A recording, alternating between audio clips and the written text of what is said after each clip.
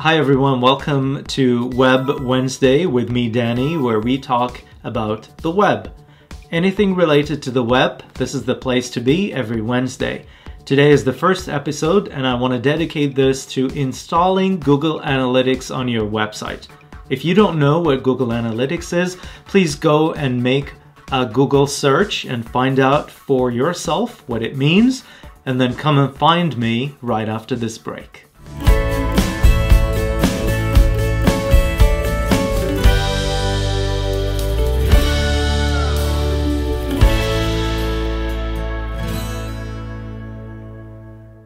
Welcome back.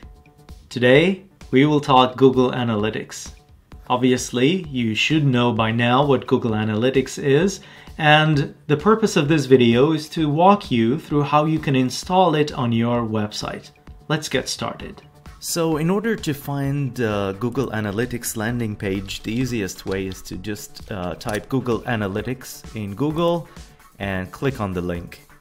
Now, if you're using this for the first time and you don't have any website associated with it, you need to sign up. So I will click on the sign up, and the first thing you need to do here is put the account name. I'm going to use my website name for that, and as well, website name is danny.net. Now, obviously, if you're using multiple websites, you might need to use an account name that is more generic. So let's say I'm going to keep it at Danny, just in case I have multiple websites. And here is the trick. If your website is a secure website, make sure you select the HTTPS right here, and then type the domain of your website. If it's a normal website with no SSL, choose the HTTP. Sticking to HTTPS because that's what Danny.net website has security on it. Then you move to the industry category. Here's where you choose what category best fits your business.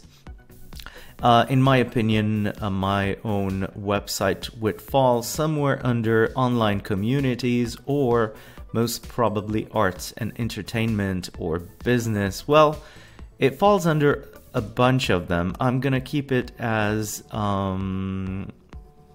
let's stick to internet and telecom. It's kind of interesting because really they don't, let's stick to internet and telecom for now.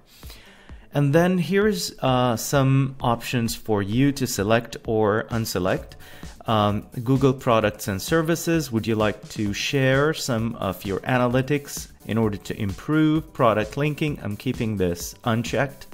For benchmarking, I like to keep this checked. Basically, if I keep this checked, Google would share information about businesses in my category and the benchmarks around those numbers. So that will be useful at one point.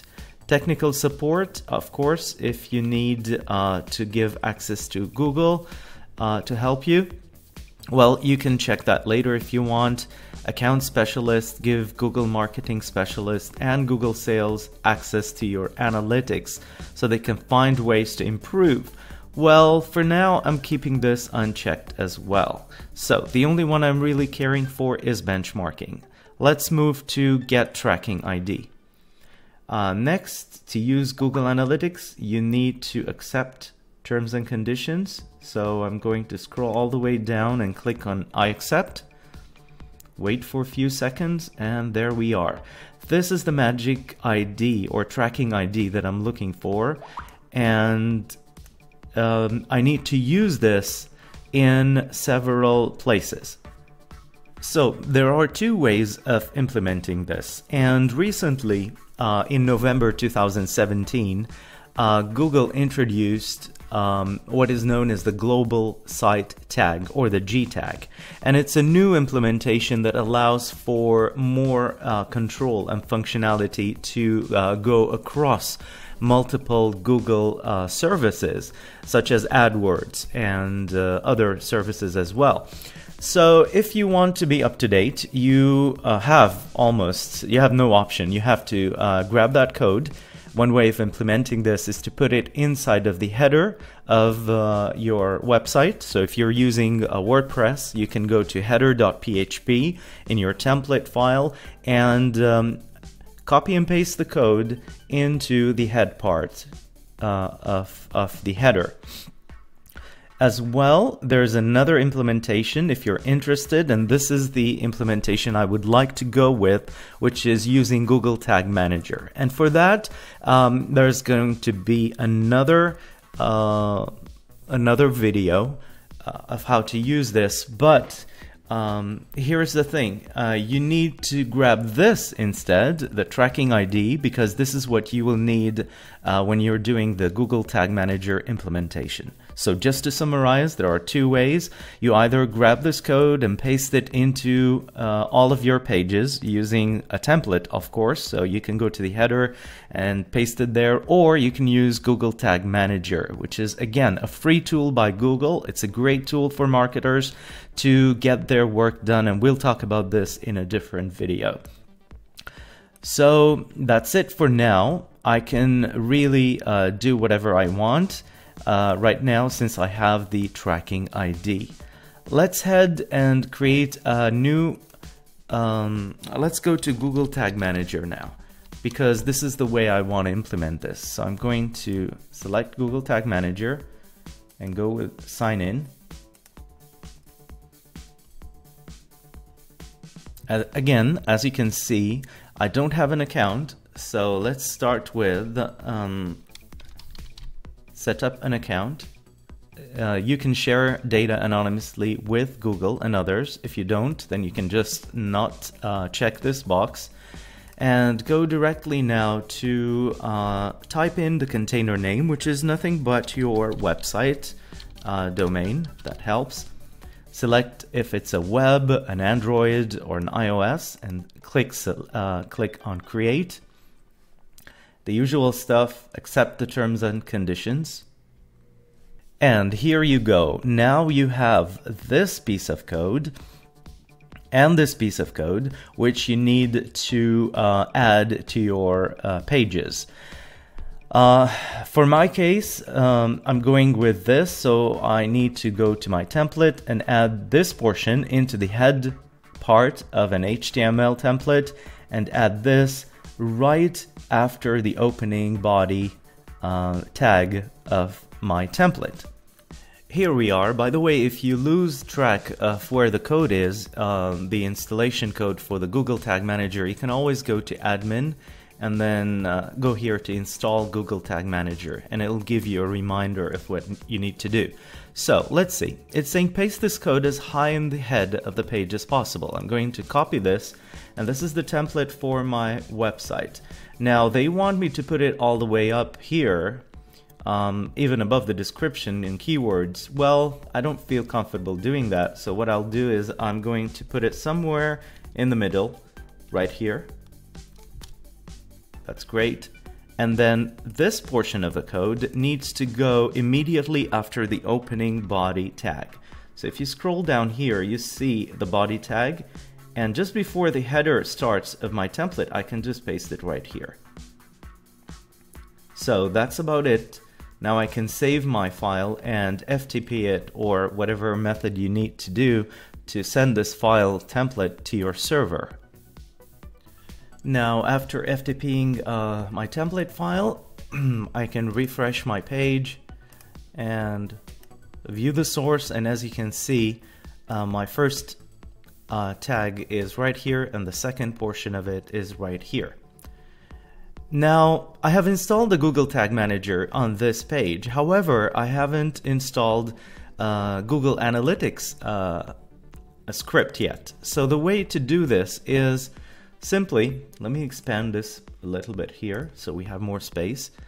In Google Tag Manager, and obviously if you are not too familiar, you don't want to go too much into the technical part of it, I'm going to have it really quick here. But if you need more technical explanation, I would suggest that you head into another website which I teach you more coding scripts, and I will have the link in the description below.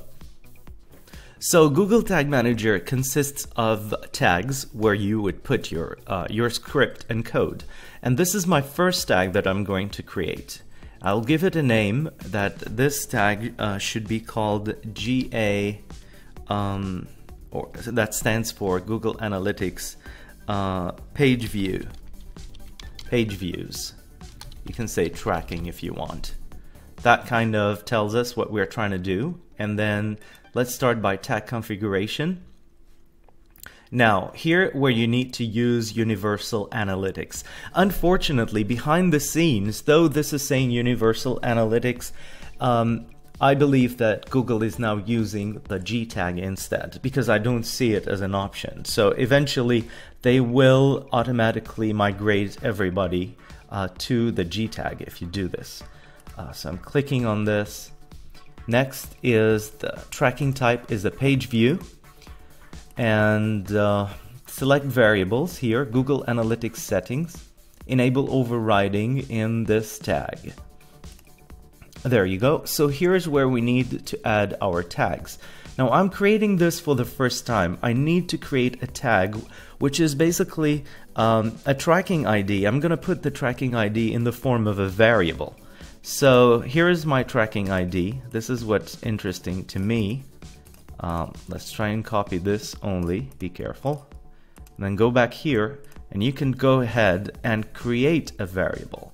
I'm clicking on the new variable here and giving it a name of GA tracking ID. Okay, and then for the value, I'm going to have to select here a constant because this is the value of this variable. And hit save. There you go. Go next. I can leave these empty if I want. Only fire this tag in published containers, and we want it once per event. That's fine. Enable custom tag firing schedule. I'll keep this empty, and fire a tag before. We don't care about this. This is a little bit advanced, so for the sake of this example, I'm keeping this at only fire this tag in published containers. What that means is if firing this tag results in a fee being charged, you can avoid firing it in a testing environment. So that's good. Now, when do we want this tag to be fired? Obviously, we want it to be fired on all pages. So I'm just going to hit the all pages and click on save. Okay, and I think that we are pretty much ready. As simple as it sounded, we are pretty much ready because we already installed the Google Page View tracking right here through Google Tag Manager. Let me just submit it. So basically, I'm submitting my changes to the version control, and I'm asking it to publish everything. And as you can see, this is part of what's called a workspace. And I have made two changes. Obviously, I've created a new variable, called it GA tracking ID, and I've created my first tag, which is the GA page views tracking. And for now, all I have to do is give it a description here. So basically, you describe what changes you did, and I'm going to say created of the GA page views tracking. You can be more detailed here if you care, otherwise you can just hit publish and we are ready to go.